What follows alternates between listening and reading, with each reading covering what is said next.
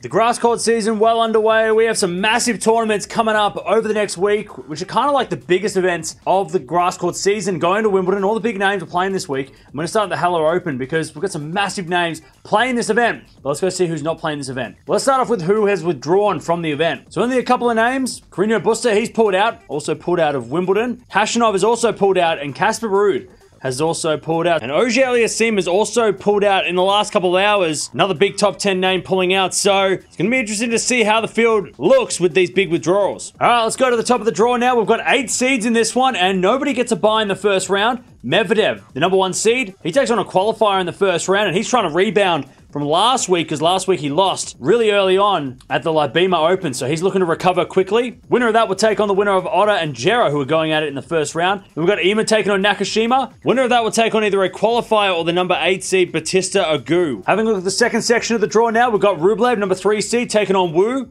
Winner of that will take on a qualifier or Hanfman in the second round. Then we've got Grigspor taking on Baena. Winner of that will take on either a qualifier or the number 6 seed and defending champion, Hubert Hurkacz. So, interesting section here. Grigspor's played well this week on grass.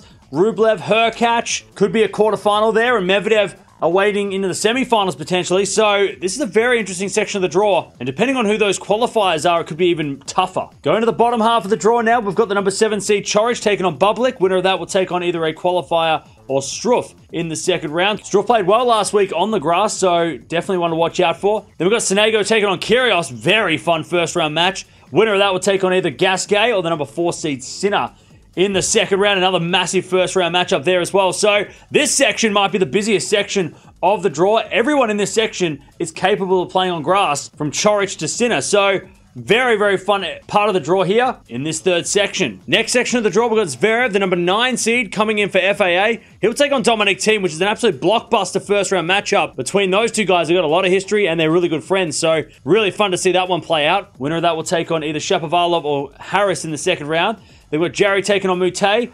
Winner of that will take on either Barrere or the number 2 seed Tsitsipas, who is also like Medvedev, looking for some form after a poor showing last week. And of course, FAA versus Thiem, very fun matchup there. Two guys struggling with form, so that could be an interesting matchup, and maybe even a chance for Thiem to win potentially. And of course, this section will take on that Sinner section. So again, very interesting section of the draw, and because it isn't a 500 event, there aren't that many rounds to play before the big names clash. So 2 or 3 matches in, we're going to see some banger matchups if the big names get through. So there it is, the Halle Open for another year, and it's always stacked. This event last year was stacked because the Russian and Belarusian players were banned from going to the UK.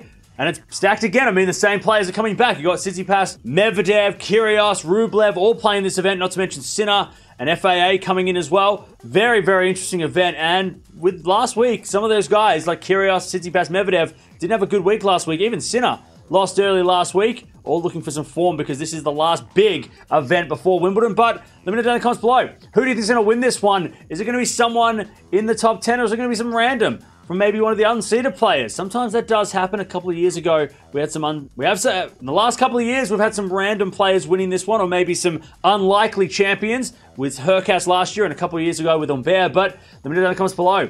Who are you most looking forward to, and who's going to win the Halle Open this year?